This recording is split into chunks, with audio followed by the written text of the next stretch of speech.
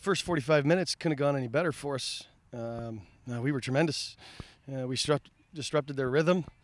We had more of the ball, and we definitely created more of the chances, and we didn't do ourselves any favors and find the end of the back of the net. I mean, we have to find a goal in that first half for as good as that we play. We were very disciplined in the first half, and we did a good job on a couple of their key players, and I think that disrupted their whole team.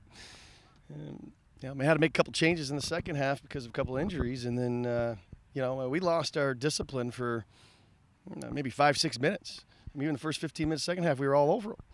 And we lost our discipline for 5 or 6 minutes. A dumb foul outside the 18-yard box. They take advantage of it.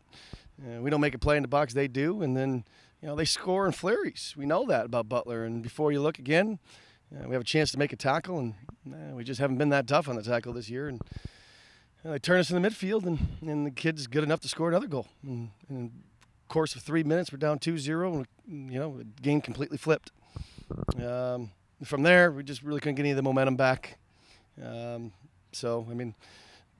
disappointed with the way that we played. I mean, we had a lack of discipline for about 5 or 6 minutes, and the game turned on us. We got a lot of seniors that are playing, and we just lack leadership on the field in key moments. In the first 3 games of the year, we just haven't had it.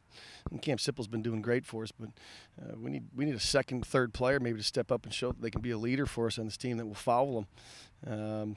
And that's a hard thing to replace from last year, and we're still trying to figure that out. But we're going to be all right moving forward. We just we got to fix a few things and get ready for another UIC team on Monday, who's a top 25 team too. We'll get it right though, and we'll get back after it on Monday.